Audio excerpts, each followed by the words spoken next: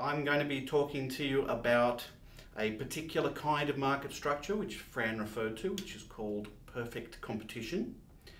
If you remember what Fran said, perfect competition is a market in which there are very, very many competitors, all producing the same product, all with the same degree of knowledge. They all have the same technology available to them. No one has an advantage over anyone else, so to speak. So this seems to many people like an unrealistic scenario, but in fact we can think of real-world markets which at least approximate a perfectly competitive one in some respects.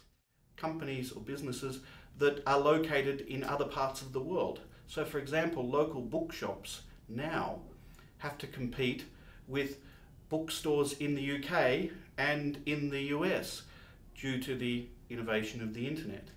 And in the case of agricultural products, Australian farmers don't just compete with other Australian farmers, they compete with farmers in other countries around the world, so that we can sensibly talk about a world market for certain kinds of agricultural goods, such as tomatoes and bananas and so on.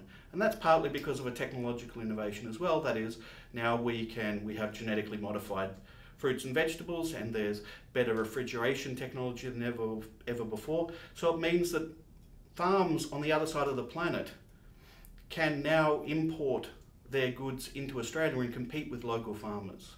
So again, we would be talking about a situation where there's very, very many sellers in the marketplace.